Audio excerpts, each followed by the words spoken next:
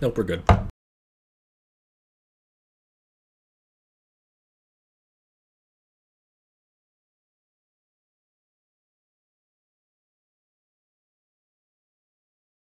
Okay, I have contact back from RHoD. ETA is within 3 minutes, so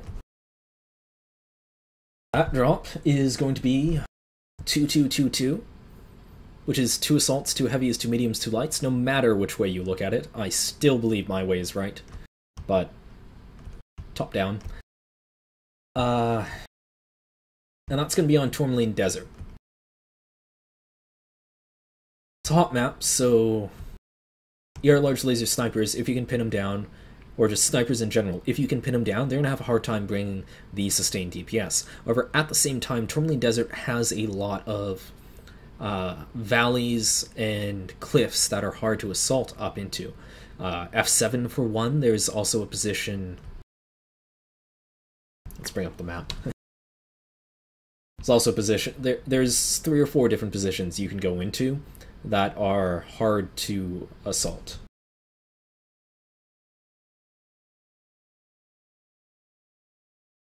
And yes, I hear you got your guys' requests for more first-person view. I'll try and do that for the next match.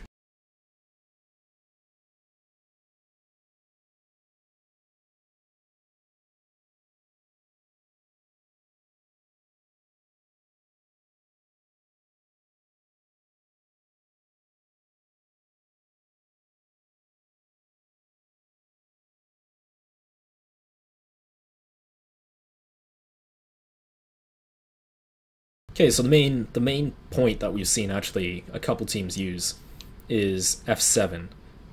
This sort of pocket area here is hard to assault, and you've got pretty much a way to flex out no matter what. The reason that is because the valley in here is basically unapproachable. So you have to approach from the far north or the far south here in H6. Either way you come from, they have the option to escape the other way. On the other side, a position we've seen CSJ use before, you can use this pocket in F4, and you just slide back and forth using the hill, this sort of half ridge here, to isolate half the force, and you get long sight lines out to about, I believe it's 800 meters, just all through there, depending on your exact positioning, and you can win trades like that.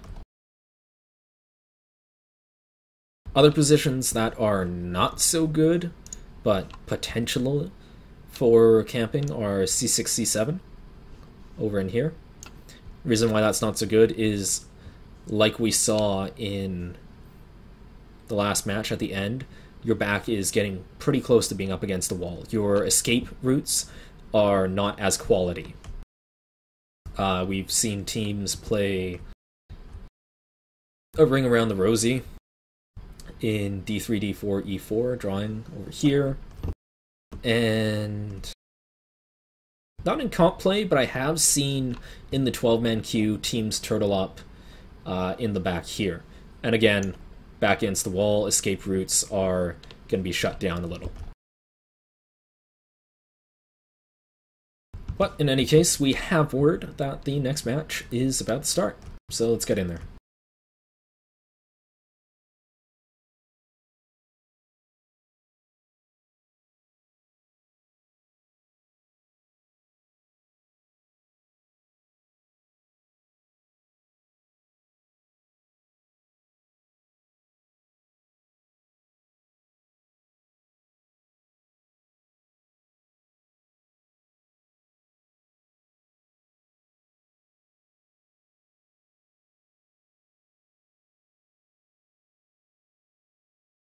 Okay. Ooh. 228 has brought 2 Banshee 3Ms, 2 Cataphract 3Ds, 2 Generefs, interesting choice on this map since it's pretty hot. I figured you'd go with an Ember, and 2 Shadowhawks, 1 2K and 1 2D2. It's Pandy in the Shadowhawk 2K, probably reprising his role as 3 ER large. And, ooh, some subs happening here for CSJ. Trey O'Neill coming in the Spider 5D. They're going to go with more of a standard loadout with 2 Dragon Slayers. Well, they brought the ER Ledger Laser Quick Draws again, a pair of those, and a pair of Shadowhawks. So CSJ sticking to what they know. Titan. Gotta stop pooking, man. Let's have a look at what he's doing. Yeah, that's his CT down the about 7 or 8 armor left in the opening minute of the game. So CSJ is sitting back here like I was saying, in that sort of E4 sort of setup they like.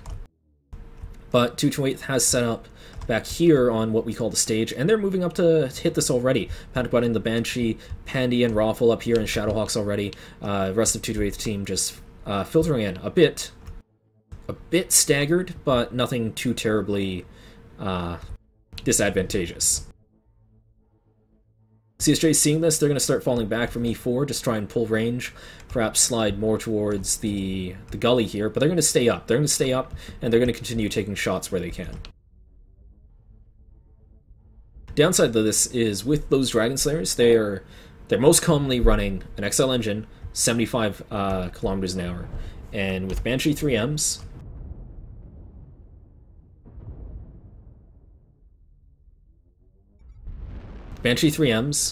oh holy shit, 3Ms are the energy one. This is not, oh god, what do you call it? The meta Banshee, where you're running 3 AC5s and 2 PPCs. This guy's is 7 medium pulses.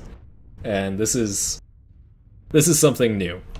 This is something I would more expect to see out of a light deck, but we brought it. And 228 is just chilling out. At the same time, CSJ is also chilling out, just back here on... God, camera. Friggin' Tourmalines. Just kind of an impasse here. Because with those Banshees being 7 medium pulse, they don't have the range to continually trade. And you don't want to trade with the Banshees anyways. You're big, you're slow, you're an easy target, you don't have jump jets.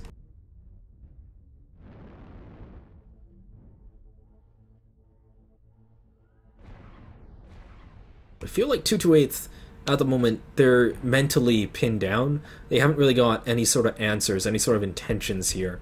CSJ, on the other hand, they definitely do. They're swinging around, getting guys up high, trying to create shots. Now they're going to be pushing in.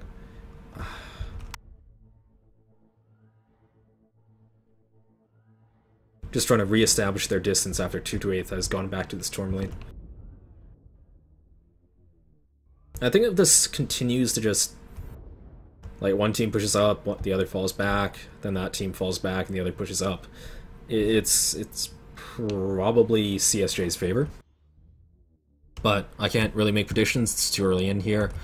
Other than Panic Button, down to 76% in that Banshee, just getting caught out. Raffle Waffle as well, just a little stuck over here on the side. But 228 is committing in, they're committing in for this full push. CSJ sees it coming, they're running, they are just dropping back best they can. It was scouted by... oh god, probably just their entire team seeing this. I'm gonna hop into a first-person view that you guys are all asking for. Here is the Raffle Waffle in an ERPPC AC20. That's hot. And CSJ is sitting back. They've got a good firing line established. Oh, Panic Button is down to 64%. He's around the corner to the right. He's trying to get in here for his range. The rest of the 228th team is sitting back. This isn't a full push. They're not fully committed. 49%. And their lead elements are dropping quickly. They need to get in here. They need to catch this. And I feel like they... just drop deck-wise, like, if you had brought SRM Brawlers, they're going to be running faster than these Ballistic Brawlers. Ballistic Brawlers are only going to be, like right here, we see it, 81 kph, but out of the SRMs, you're going to be going like 100-ish, catching these guys. And there are definitely some SRMs from 228's side, but they have caught Charlie, Dragon Slayer, Zelkai Fury, and they're going to bring him down, but they're already down 2. Panic Button and Shredhead. Panic Button was a Banshee, that's a lot of tonnage, and Greem's down to 65% as well. Whereas the rest of CSJ is still pretty healthy, but it is turning into a full brawl here. Now the question is, do they have enough to pull this out? But they're down 4. They're down 4. 7 are fresh for CSJ. I think the answer is no. Let's hop in. Let's keep popping in here. Again, here's the thing about Jenners. They're running 6 medium lasers. They're hot. Lots of punch. But now your DPS is going to taper off severely. And they've dropped 2. They've dropped a Dragon Slayer and a Shadowhawk. They've legged one of these quick draws. They got to go through the left leg. 4 of them left. Defunct is down. It's just Edmeister and Titanosis in the Jenner. Edmeister's overheated. Pandy's Shadowhawk down to 47%. I don't think there's enough left here, guys.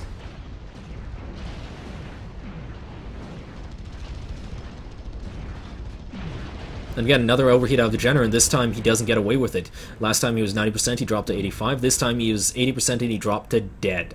So Titanosis has lost an arm, and from earlier, his CT was already almost open. And that's going to hurt him a little here. He's trying to go for the back on Leo in this quick draw, but he's going to be taken out before he gets it.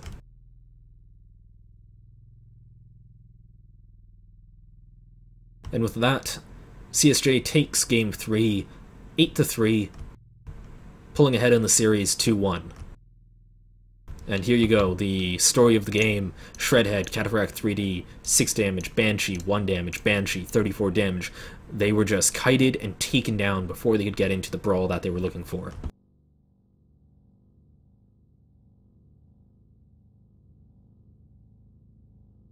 Now, to sum that up, I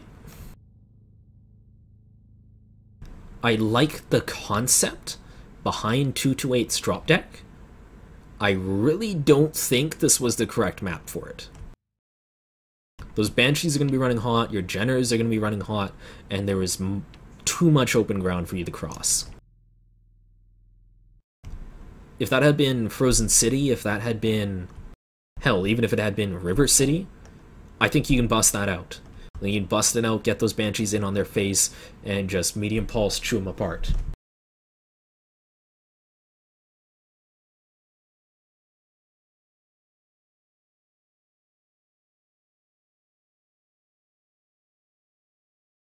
Yeah.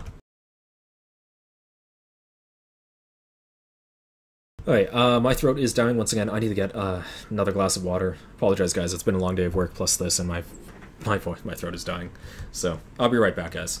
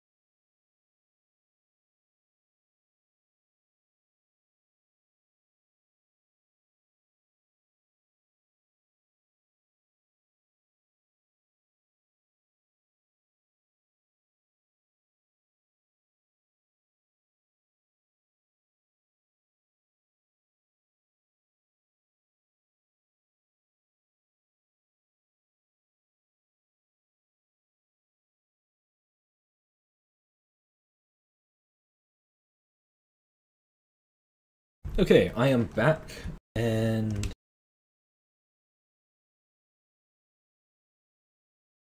we are going to settle in for Game 4 and potential match point. This is a best of 5, so Smoke Jaguar, actually at this point, they can either go for the win, or now that they have the match lead, they can actually play for the draw. And if they play for the draw here, it goes 2-1-1. and if they play for the draw again, then they just win outright because it's 2-1-2, they have match point. So that's a possibility that's available to them. There are no redrops if there are draws in RHoD, so 228 has to find some sort of aggressive winning strategy. And they're going to have to do that on, let's check the rotation here. Next up, we have 350 tons. This is a lighter drop weight on HPG Manifold. Caustic is up next. It's hard for me to tell which one it is because I butchered my document with all the cues coming from my push the talk. So yeah, 350 tons, light drop deck, a bit of flexibility on HPG Manifold.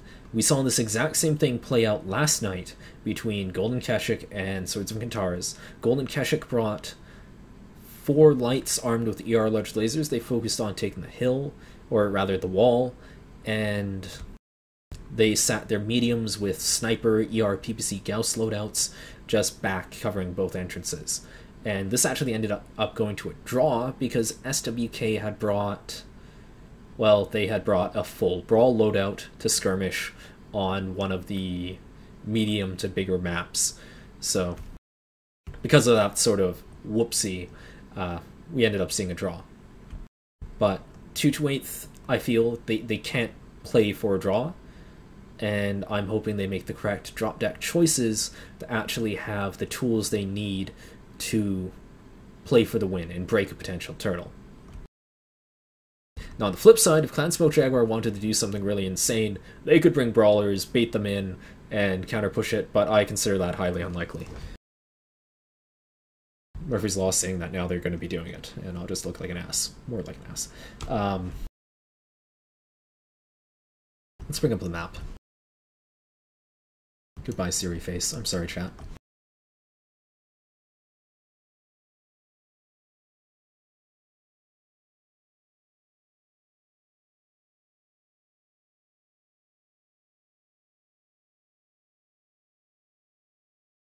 Best drawing.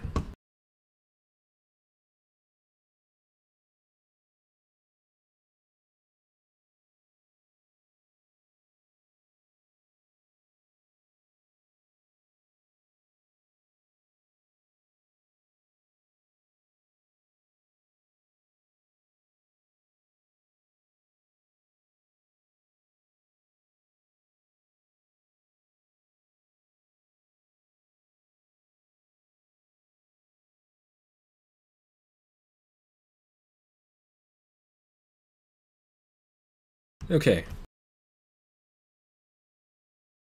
So in pug matches, 95% of your games are going to end up being a fight in the center here. And we're all probably very familiar with how those go. But what we've seen out of teams that are a bit more hesitant about taking that engagement there, and perhaps they just want to play that far standoff style, so that they instead favor either this A5 area. Oh, what the shit? Stupid freaking map tactic. Lagging out.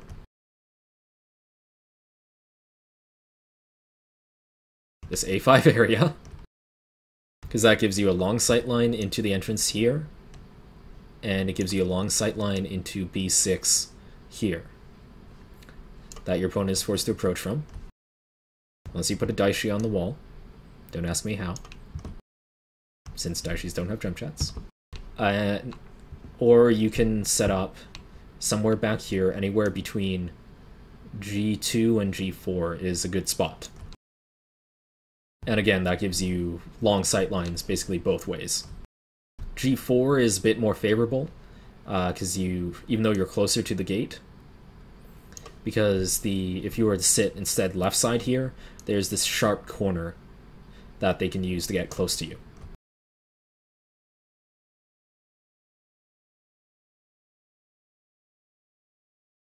So those, if you're gonna turtle, are gonna be the two spots.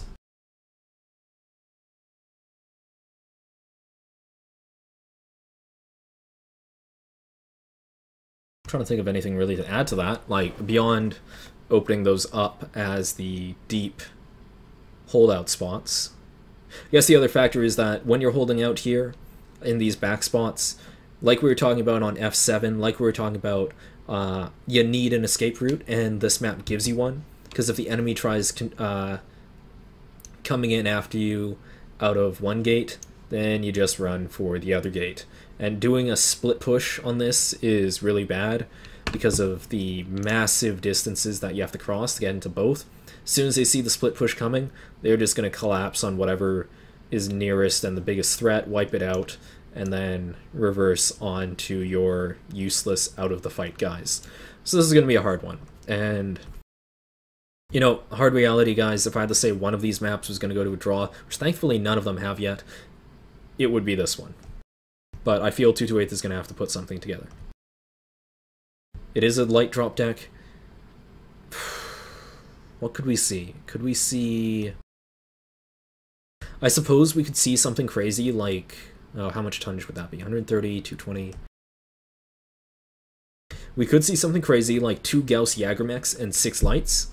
If you want something that can chase them down, hunt out the legs, while still having some heavies that can blow holes in it from afar. And actually, think about that drop deck, I kind of like it. I kind of like what that would do on this map. Problem being that if you do end up in an actual straight-up fight, it's going to be a bit weaker. So, apologies to 228 if I just blew their whole plan. But,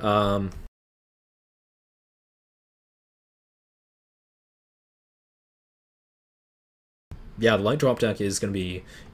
You're not really going to get any assaults. And in the old style, where we didn't know what map we were going to drop on, it was the drop that was considered a coin toss, even against like the best teams, because the conditions are so chaotic, especially in 12v12, when everything on the field is like mediums and lights, and it's just a furball everywhere. And as an aside, this furball was also the one that was most likely to desync the server due to too much laser and MG fire. So in the past like month and a half, light drop not only was a coin flip for who was going to win, it was a coin flip if you could play it at all. So that's fun. But since the last patch, Carlberg has actually, and the rest of the team, have actually gone a fix in that has greatly reduced the number of MG hit scan related desyncs. Note that this is definitely different from the other desyncs, the just sort of lag out desyncs that have been plaguing us lately, and I really hope those get fixed too. But is there anything to point out about this map? I guess the other big defining feature is just getting on the walls, over through here. You need jump jets to get onto these center ones. On that one I just outlined, and the one down here in F4, all along there. And if you can get up there, wrest control of that away from your opponent, then you can get some decent poke in. The catch being that the lips of the walls have some pretty annoying invisible walls. Meaning that if you go to peek, you have to go a lot further than would visually expose you just to clear those. And that gives your opponent time to line up the shot. So it can be a bit tricky up there. Or, you know, those times where you peek and try to strike an enemy, and it's instead there's red smoke just at your feet, in your face, and you kill yourself. Or, you know, just hurt yourself. But nobody does that, right, guys? Plus strikes aren't in this anyways.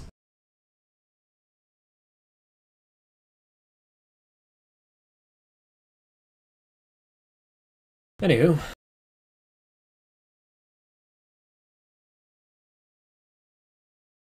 Let me double check this. Okay, good. They're not in. They didn't forget to inform me. We are good, guys. We are good.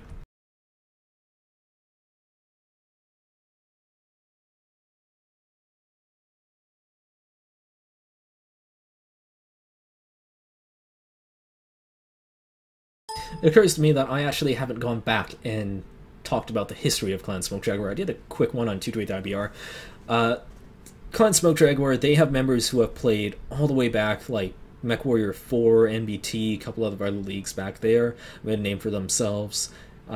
This is actually their first foray into serious competition in MWO.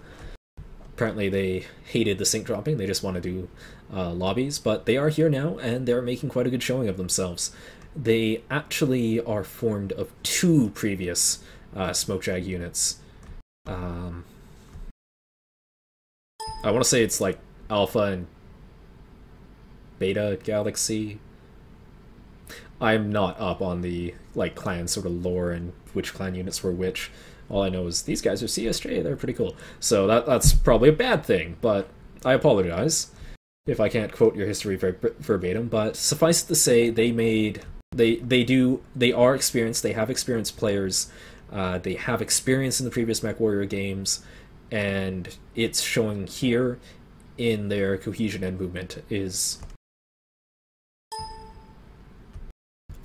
for a team that hadn't been shown before. They've jumped straight into the Premier Divisions. That's pretty good.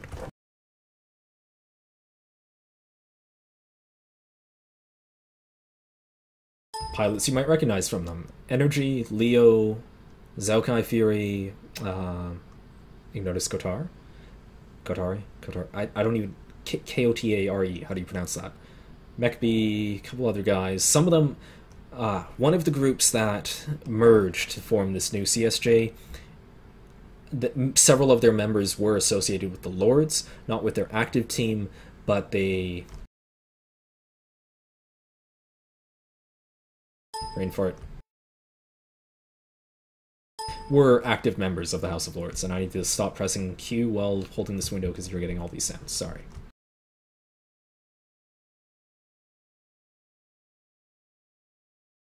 Any case.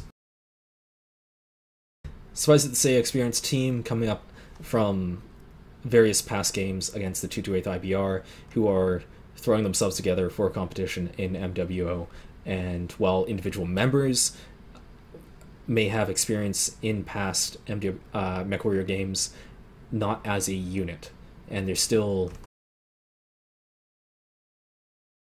Well, I'd say both teams are still developing into the new meta, but calling it developing, I'm going to be reminded, is a bad thing, because they have fought their way into Premier, and they do still have the potential to pull this back, and I believe in them, or Raffle Waffle will kill me, kick me off the show, and tarnish my reputation in no particular order. So, what can I do until we get this match?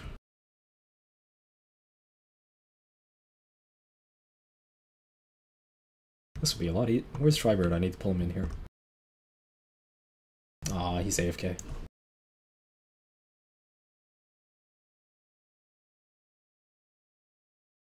Nothing is happening in chat that I can talk about. Might as well have a look forward at Game 5. If this goes to Game 5, it's going to be Caustic Valley on a 2 light, 3 medium, 2 heavy, 1 assault drop deck. What we saw out of this yesterday when SWK played GK, it was a sudden death game because it was one win apiece with 2 draws.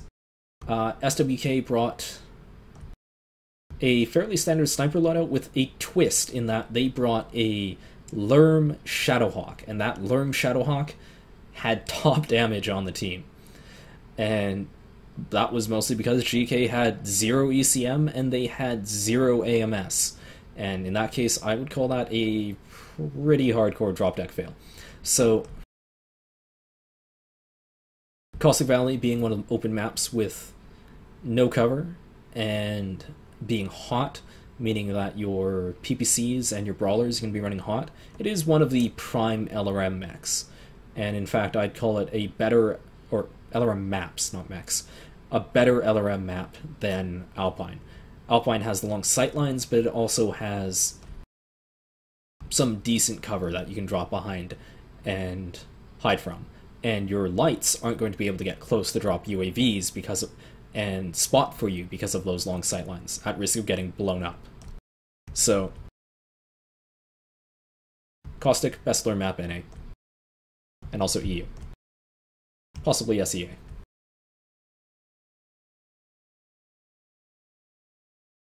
But thank God I don't have to keep rambling here, because Raffle Waffle is telling me that they are almost ready, quote, less than a minute.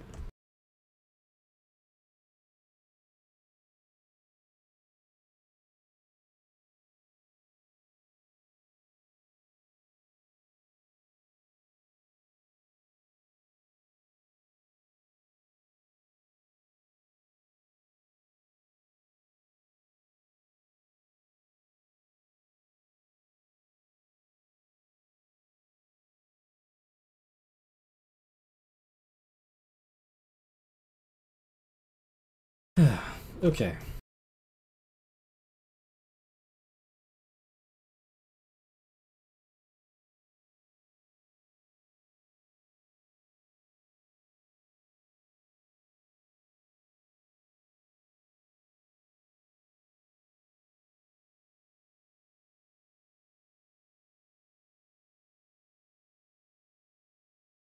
So, there will be a cast tomorrow.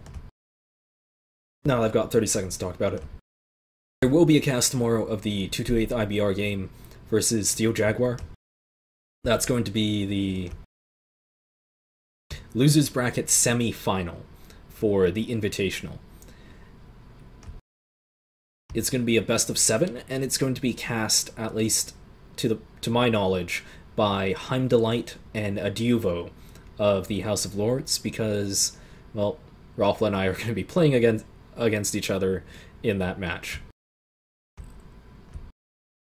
Whoever wins that match is going to be going on to face SWK. Okay, good. My whole friends list flashed. I was worried it was 228th for a second. But no, it was just SWK and SJR getting a match, probably against each other.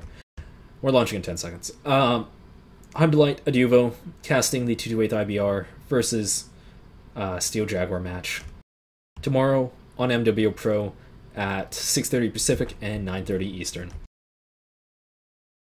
So if you think I'm a shitty caster and you want to see somebody better, tune into that. No pressure, Addy, now. But we are into the game. We have this clan Smoke Jaguar leading 2-1 against the 228th IBR.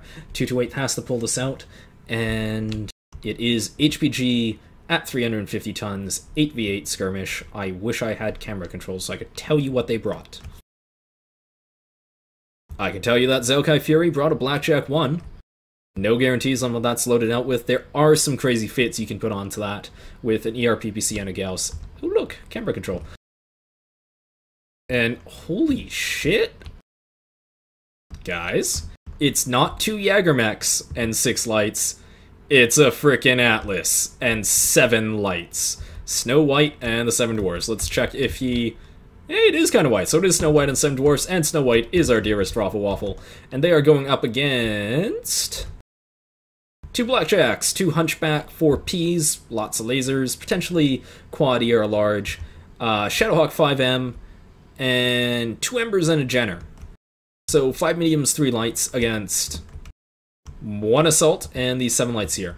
And now the thing here is that the 228 lights are aggressively pushing up just to this corner, trying to see what they can find. Hopefully not all peeking at once and revealing what they have. But Pandy's just looking around that corner, trying to see what he can see. And I feel like this attack angle, though, is going to be kind of bad for them. You're going to be crossing 800 meters, being fired down at the entire time. I can pretty much guarantee those 4 Ps are quad or large. On the other side, CSJ's lights, they're keeping their heads down. They could be getting aggressive, getting up on the wall here, trying to scout and find out what's happening, but they're not. What I'd kind of like to see out of 228th is, I actually think it would be really cool and kind of effective if all their lights got up on the wall, ran out along here, because if you are down along this edge, well, no, with them up on the wall there, or up on the hill rather, they can get some shots on you. And then you just run out straight at them into the face of all these Hunchback 4Ps. Let's just take a quick look and confirm. No, those are 3 are large and 3 medium, so it's kind of a hybrid. But here we go. 228th is pushing out. They have their 7 lights. They're going to be rolling out, trying to take the most cover route, while Raffle Waffle in this Atlas is just eating all of the ER large laser fire as they rounded the corner. Thankfully, well, not thankfully for 228th, CSJ is swapping off of them, trying to focus down these lights before they can close. Panic button, leader, Jenner D, 78%. He should really be starter stepping and not being the first one over, but this is going to turn into a brawl really damn quick. And look at this, can't notice Katara's Shadowhawk, all 7 of those lights on him, 60% being legged. He'll go down quickly. 228th gets the first kill. They're up 1-0. Panic button in the Jenner, though, down to 54%. 228 really has to pick the next focus fire and start dropping him, and it seems to be Ring Wraith in the Hunchback. Panic button's still not down. He's hanging in there, 45%. Probably like Treo. Whoa. Treo Neo just went from like healthy to dead. Ring Wraith is almost down. 228 is ahead on this. With only one light being down, this momentum is going to continue shifting heavily in their favor. Fewer and fewer guns on the field, too many lights. You can't tell what your focus fire target is. So, it is now 4-2 in favor of 228. Raffle Waffles Atlas finally taken down, but they don't really care. All that, like, 100 tonners worth of armor, that's just time for their Jenners to be working their magic. And with only 3 CSJ left and 6 healthy lights for 228, this game is going their way. It's just the 3 lights left, Siberius, Grips Vigil, and Dario 3, or Dario the 3rd, I don't know, for CSJ, and Grips Vigil is down. 2 lights left against the 6. This is going to be over. That was a baller strat.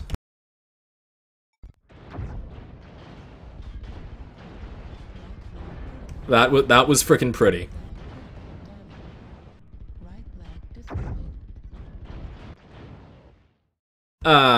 And Dario actually picks up a kill on El Ducarino, double-legging him, but that small consolation isn't enough. Ladies and gentlemen, we have a series. It's 2-2 going into the 5th game on Caustic Valley. Unlikely to be a draw. Caustic Valley isn't big enough. There isn't enough cover to just turtle up. This is going to be good. So,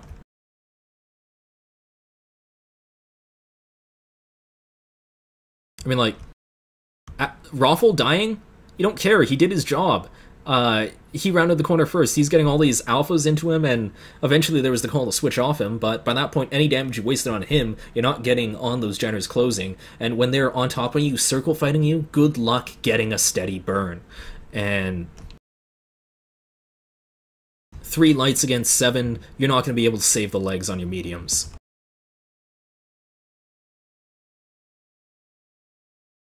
That was fun. No player stats, I earned no money. Actually, if I had earned money, I would have been shocked, but yeah. So it's worth it. I'm gonna do a quick sketch of how that went. It's gonna be like 3 lines, but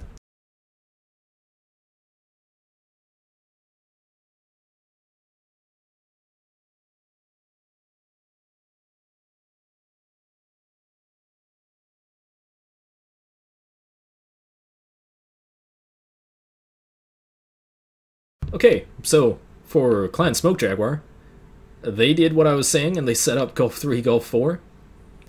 Kind of the catch here was that their lights did next to no scouting. They never got on the wall. They never looked around and acquired any sort of idea about what was coming at them.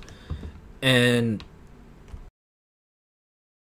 Ruffles Atlas they positioned it in the near spawn correctly, got it in the wall here, moved up to here where the lights were already all staged and staying tight to the wall, so they were hidden. But, I mean, like, if you scout an Atlas, you gotta do the math and be like, well, there are 6 or 7 lights. It's not like they can have much else in a tonnage limited drop with an Atlas. And just, woo, straight into the face. And, like hunters in Hearthstone, going for the face for the win. That one's for you, Savage. And yeah, Raffle rounds the corner first, eats an alpha, eats a second alpha, doesn't care. It's like 1,000 meters. He's not not that much damage going out on him. They switch off, but at that point the lights for 228 are already down in this bowl, and they've got some decent cover. Then they hop up there in your face, GG. So that was fun. And quick, and brutal. Who says that skirmish matches have to go to 15 minutes? Cough.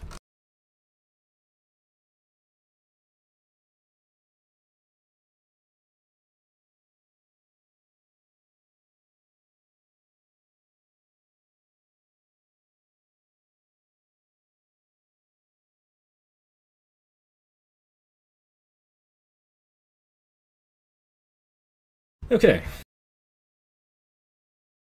So, next up, the final drop is at 2 lights, 3 mediums, 2 heavies, 1 assault. So we're not going to see any crazy disparities like we did last game. And it's going to be on Caustic. Now, we saw this last night. 228th played an all-brawler deck. That was for the Invitational. It was 12v12. They brought an all-brawler deck against Sig, and they won. They won quite handily, because Sig did... Right here, they spawned over on... It was Conquest, so they spawned over on the east side here. They did your standard rotation game, and 228th just said, fuck that, we're going to punch this in the face. They formed up with all their brawlers right here. Sig didn't have the scouting intel. They put 228 pushes out on the Theta, and bam, they're right on top with brawlers, so Sig walked right into that. And part of the reason why is because this was Conquest, so they had to control Theta. This is sort of the dominant thing that you need map control on Conquest. But now here in Skirmish, you have room to sit back. You don't need to be in the center of the map. And so if you bring brawlers on this and your opponent says, well, we're not engaging, then you don't really have any way to close down and force them before you get some kite damage taken.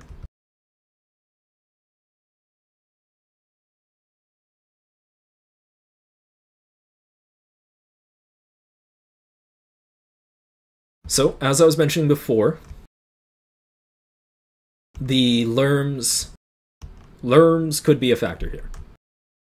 There's enough weight here that you should have AMS on everything, and you even could sprinkle in some ECM either on your lights, or you could dedicate one of your medium slots to a Cicada, or actually PPC Cicadas on this map aren't a bad idea, especially it being Skirmish. Or less keen on this idea, but you could bring an Atlas DDC. Less keen on it because, like I said, DDC's Brawler, this map, Skirmish, bad times. Although, DDC Lermboat, not the greatest, but you could do it if you just wanted ECM, if you really thought Lerms were going to be something to be concerned about. So, we could see that. But more likely we're going to be back to our sort of standard Cataphract and Dragonslayer loadout. Twist being, on this map, Gauss is actually really good. 228 has a kind of a lot of preponderance. Propensity? I think propensity is the right word. In 5 minutes you're all going to correct me. They have a propensity for Jagermechs, and so they may bring those back out again. And that wouldn't be a bad idea at all. Unlike Crimson Strait, you're not corner peeking. There are plenty of ridges, and I'm just going to go on a spree and highlight all of these ridges that make Jagermechs good. And it's literally going to be like half the map. So bam, you got like the tail in here, you got the entire ring of the Caldera, you got down here hills that you can peek over, you got, this hill is not so great, you need jump jets to get on it, but you can do it. And then down here you've got this entire 2-line, and you've got F3, and you've got up here. And yeah, that's pretty much it. This side over here is kind of shit for Gauss, but any case, point being, Gauss on this is actually better than Crimson. On the flip side, ER large lasers are going to be running a lot hotter than they were on Crimson, so that's going to be a disadvantage for them. So, if we see Gauss, wouldn't be surprised in the slightest from 228. CSJ, well, they've shown that they like to take quick draws in that heavy slot. Whether that's going to continue because of that that heat issue is something we'll see. We'll have to find out.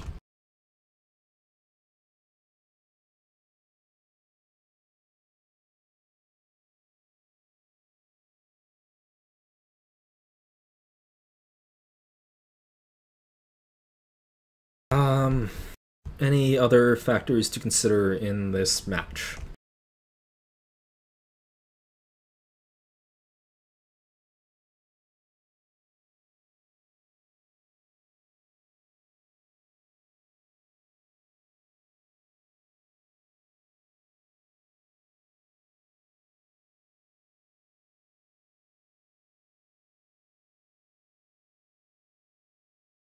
I don't think so. I'm gonna wait on contact from the teams, and I'm gonna take just like a 1 minute break just so I can rest my voice. It's kind of going right now.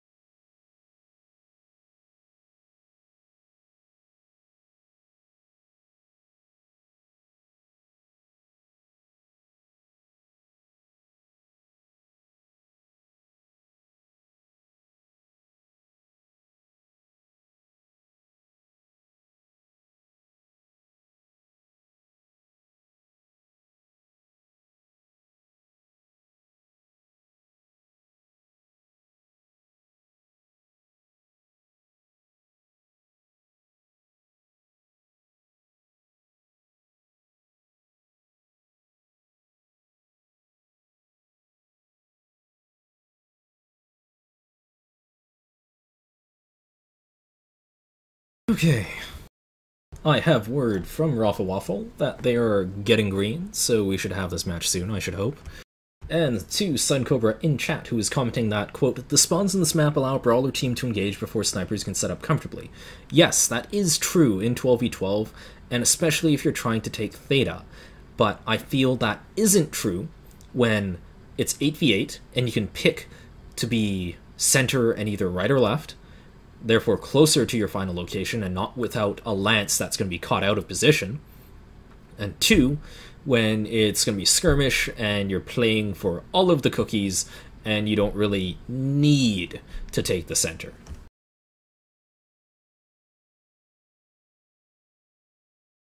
So I still feel against brawlers just in general on this map for this mode for 8v8.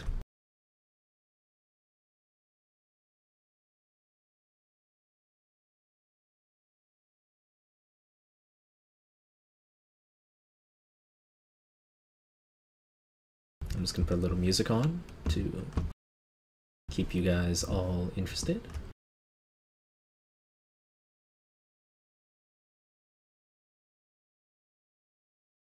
As soon as I decide whether I want to be a troll or not.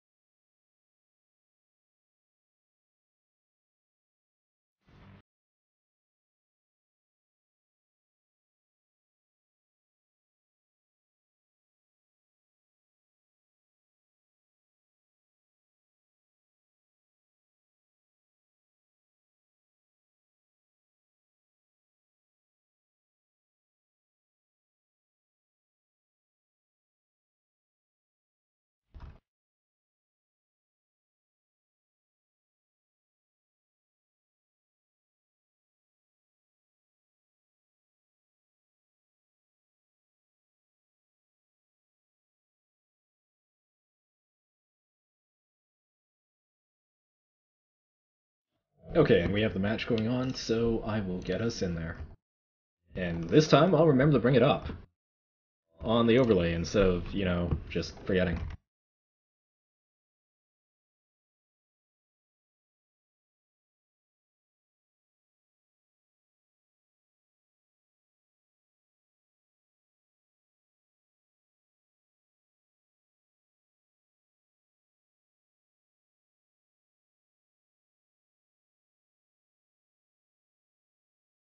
Okay, so in red we have CSJ with, it looks like Quick Draws and Shadowhawks on their side with some Embers, and I'm going to stop trolling you and actually show you the match. Had to do it. Alright, and on 228's side we are seeing a Jenner, a Raven, a Misery, and 2 Jagermechs and 2 Shadowhawks and a Wolverine, so there are going to be Gauss snipers here. The teams have actually selected to spawn on this. Actually, no, I was going to say it was close spawns, but it's actually not. CSJ is sitting kind of far back in this F3 position with their quick draws. They've got their Shadowhawks over here, a bit closer to where the bases would be, but they are moving over to rejoin F3. And this is kind of the premier defensive spot for their half of the map. Meanwhile, the 228th team, they are kitted out to crack this. They have the Jagermechs, they have the Misery, which is going to be 2 ER PPCs. Well, maybe not 2 ER PPCs, maybe just 1 in a peep. I'll check that out in a moment. But it has a Gauss in any case. There's enough Gauss here to crack this turtle with some good sniping.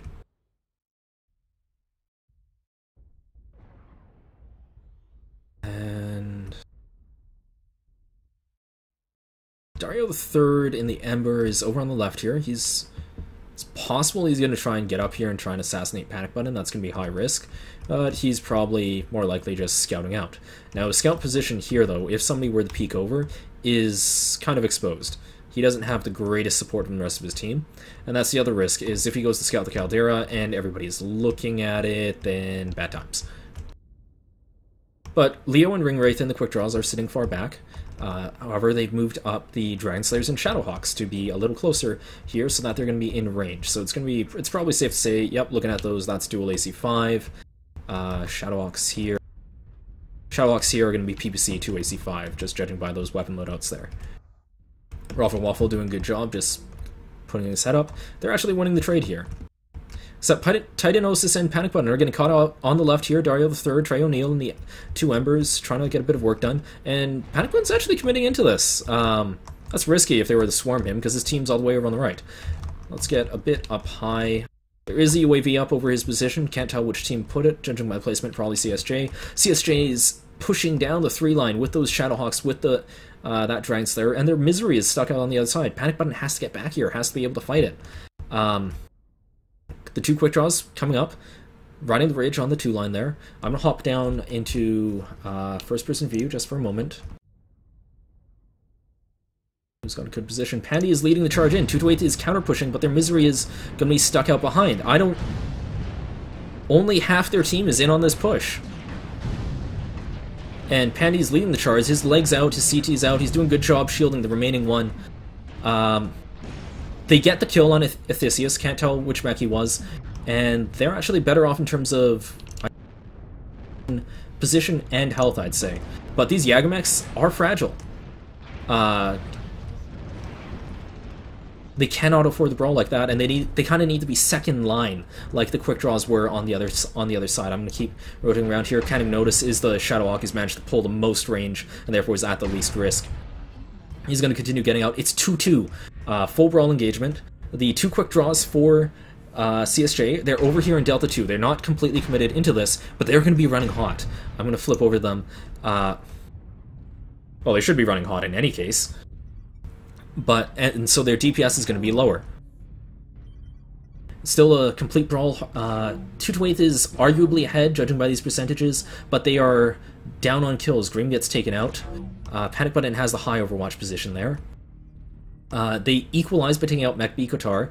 It's 3-3 both sides. Shredhead's dropping fast, and Trey O'Neill in the Ember is down to 44%. 4-3, CSJ is pulling ahead.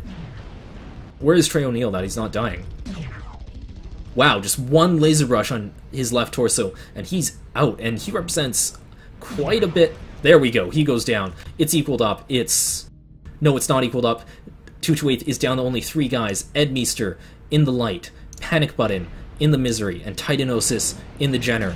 And Titan's trying to commit in, and he's trying to take out these quick draws because they're almost lagged, but he's overcommitted here, and he overheats. That's a bad overheat. He pays for it, he loses his leg, and he does it again against the Ember when he could have focused down those 2 quick draws legs. Now it's 2 quick draws against the Misery and the Raven, as well as at least 1 Ember, and counting notice in a fairly fresh Shadowhawk. 6-4 in favor of CSJ. They're on the back foot, for sure. That Misery alone, when it's getting focused and your opponent is free to watch all the different angles, he's going to have a lot harder time trading. I feel at this point that Misery lagging behind on the push was really one of the deciding factors that led to this position. Because 228 committed into that push with everything they had except him. So 7 out of the 8, that's not enough DPS, like focusing things down. And on top of that, they pushed straight in with the Jagermechs, getting him in front line, like too close to the front, that were easy to focus out, losing out his right torsos. And now Panic Button's just taking constant fire from multiple angles. They have some shots on him into here. Every single one of his torsos is open.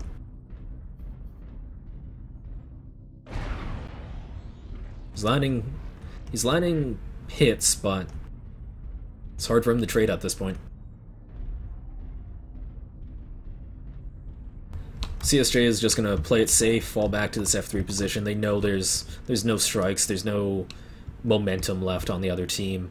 It's just Panic Button and Meester fighting a very uphill battle. Literally uphill, because this F3 position is higher.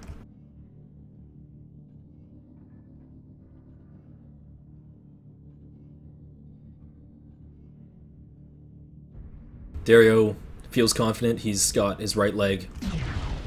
And Panic Button, his CT is almost out. Machine Gun's just going to work and picking up the kill. Adiuvo would be proud. All that's left for 228, Edmeister in the Raven. He's going to be rocking 2-yard large. He's got some ECM, but he's got the speed. Decent at 142.6. But he is... I don't think he wins that fight against the Ember. And the Ember is just fully committed. Not just that, but his range advantage against the quick draws is nil. And counting notice, Kotar in the Shadowhawk has shots on him now. So this will just be going from bad to worse.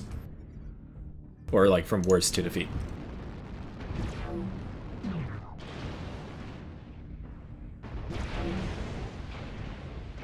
Edmeister does a good job. He picks up that right leg, but gets legged in return.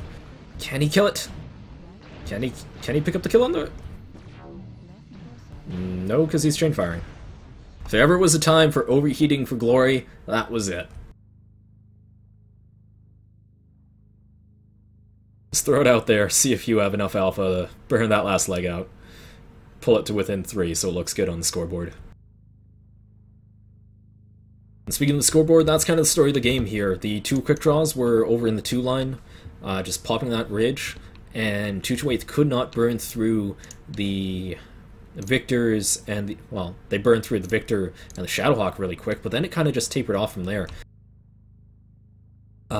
Mech B Kotar took a while to get down. He got 250 out, and Trey O'Neill got, I think, freak one-shotted by, let's confirm, yep, Panic Button, the Stalker probably. And at that point, you're caught out in the open. You got snipers split, right, left, center, right on top of you.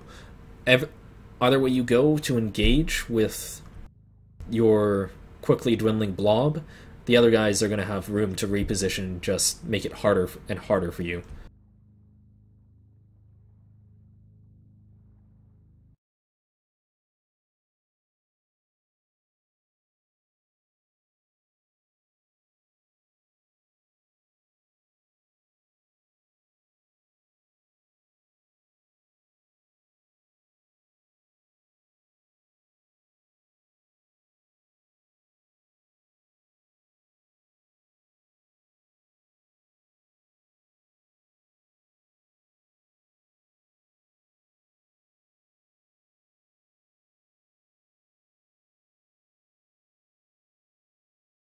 Okay, so with that, Clan Smoke Jaguar takes this best of 5, 3-2,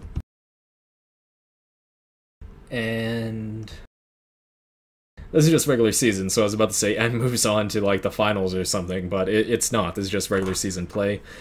We have a 12-week season now with SIG dropping out, so we got 8 more weeks of this, and hopefully it continues to be good. What else can I do? Let's draw on the map.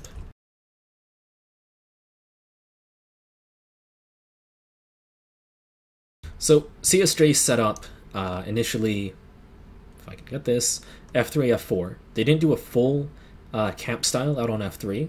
They had guys who were not the full range setup and couldn't be fighting at 1,000 because they had AC5s and PPCs. And that was their Dragon Slayers and their Shadowhawks. So they moved those Dragon Slayers and Shadowhawks once they regrouped pretty aggressively up towards Theta. At the same time, they left the quick draws on here on F3 to keep poking, keep denying some intel while getting their own. And their lights actually swung out wide to the right. And this is all going to be important for the setup here. 228 on the other hand had formed up on the stage for their side, this corner, with their Yagmex, and they were trying to trade against primarily the quick draws. And at this range, between the quick draws set up, between where the Yagmex are, that's still going to be about 1,000 meters. So your Gauss rifles are doing good damage. They're doing 20 damage, but it's definitely not max. Now, the kind of the catch here was that their misery was over on this side. And he was getting shots out. But then with these lights coming up, he turned to engage them. Draw please, map tactic. Thank you. He turned to engage them at the same time as the rest of the CSJ team. Their shorter range guys, they slid into 3-line. And their quick draws, they rolled down... thank you. Down this ridge where they would still have the distance, and at any time they could just pop over and pop down if they're getting focused out. Now, seeing this move, 228 called for a push straight out into the face of the close range guy, saying, damn the quick draws, full speed ahead, we're just gonna brawl this down. And again, like I said during the drop, the thing about that is with Jagermechs being caught up front, you can't shield their back, their side torsos are easy peasy. You're not really gaining too much by pushing down in 3-line.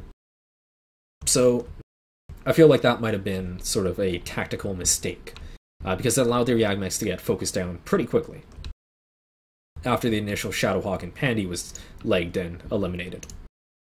But at the same time as this push happened, their misery had only crossed about halfway, work with me, thank you, halfway through the Caldera, so he was late to the fight, and 6-7 seconds late, I'd say, and that's an alpha or two.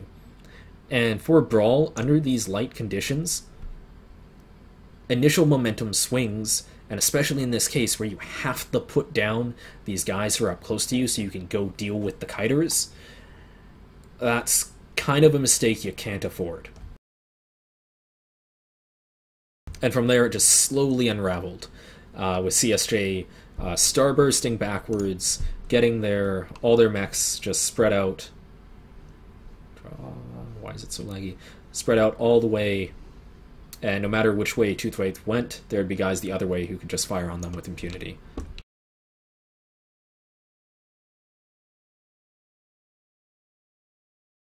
Okay.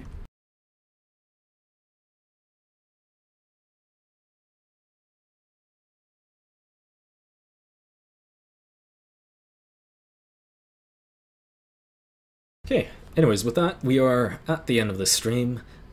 Thank you guys for staying with me. Holy crap, we have 115 people? I haven't even looked since the start of this. Wow. Thanks, guys. Wow. So, CSJ winning 3-2 over 228 IBR. Stay tuned this time, well, sort of same start time tomorrow, 6:30 Pacific, 9:30 Eastern. I don't know what that is, GMT. Let's do quick math. It's like 4:30 a.m. GMT. So I don't know why any of you would be crazy enough in the EU to be watching that, but if you do, awesome. Heimdallite and Aduvo from the House of Lords will be shoutcasting the match here. And that will be the losers bracket semi-finals of the Invitational. Winner going on to face SWK, winner of that going on to face Lords.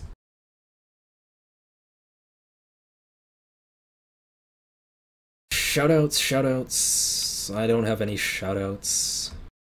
Shoutouts to devs posting on Twitter and the people who compile it on Reddit, I guess. Because you made my workday pass a little quicker. And with that, thank you everyone, and good night. Also, nobody friggin' boot up your stream for 5 minutes. I need this cooldown timer to go. Wait, actually it doesn't matter anyways, because you guys are seeing this 5 minutes in the future. Whatever. I'm so tired. Night, guys.